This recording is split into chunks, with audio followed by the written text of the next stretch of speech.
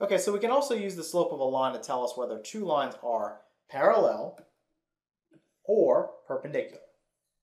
So two lines are parallel if they have the same slope. Okay, so two parallel lines would look something like this. And I know that's not perfect, but these lines would be parallel. If you graph both lines, they're never going to cross each other at any point. So they have the same slope and they have different y-intercepts. They're parallel. Now, if they have the same slope and the same y-intercept, they're the same line. Okay, and then two lines are perpendicular if the product of their slopes is -1. So perpendicular lines are going to intersect at a 90-degree angle. So if you graphed the lines, they would look something like this. And I know this isn't going to be perfect, but it should form a 90-degree angle.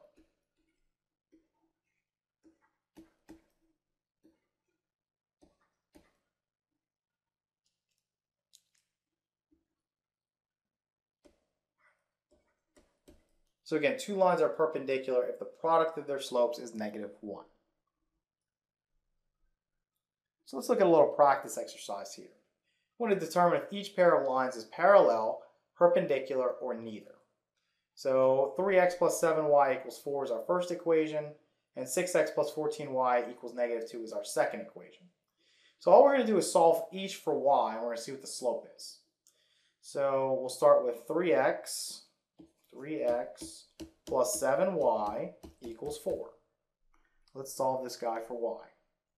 All right, so subtract 3x from both sides of the equation. We'll have 7y equals -3x plus 4. And then I divide both sides of the equation by 7.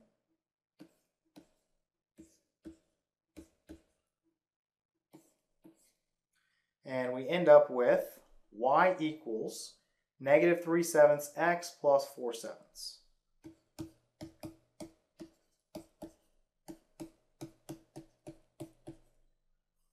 All right, now we have 6x plus 14y equals -2.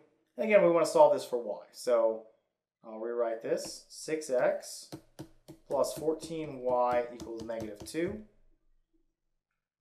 We're going to subtract 6x from both sides of the equation. And we're going to have 14y equals -6x minus 2. Okay, now we're going to divide each part by 14. That's gone. We'll have y equals -6/14 times x minus 2/14. Of course, I can reduce each fraction there, so let's do that. 6 is 3 times 2, and 14 is 7 times 2. So I can cancel a factor of 2 from both the numerator and denominator there. So I'll have y equals -3/7 times x minus, and then 2/14 here. I know 14 is 7 times 2, so this would be -1/7. Okay, so y equals -3/7 x minus 1/7.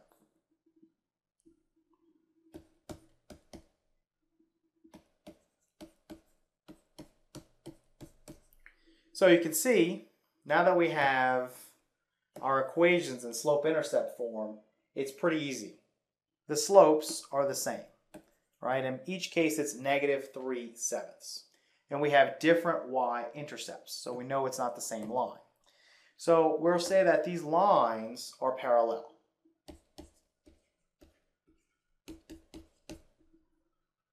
And again, that's because the slopes are the same. Okay, for our final problem, we have 3x minus 4y equals 12, and we have 4x plus 3y equals 15. So again, we're going to solve each for y to get it in slope-intercept form. Then we're going to look at our slopes and see if we have parallel lines, perpendicular lines, or neither.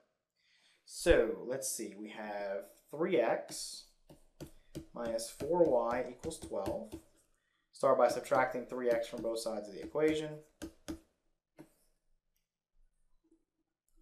We have -4y equals -3x plus 12. And I divide each part here by -4. Okay, That's gone. We have y equals negative 3 over negative 4 is 3/4, right? Negative over negative is positive. Then times x plus 12 over negative 4 is negative 3, so I'm going to write this as minus 3. So we have y equals 3/4 x minus 3.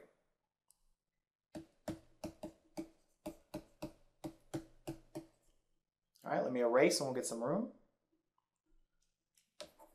All right, next we have 4x plus 3y equals 15. So 4x plus 3y equals 15. All right, now subtract 4x from both sides of the equation. And you're going to have 3y equals negative 4x plus 15. And now we just need to divide each part by 3.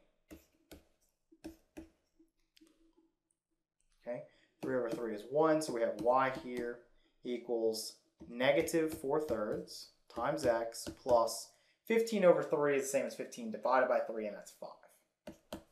So y equals negative 4/3 x plus 5.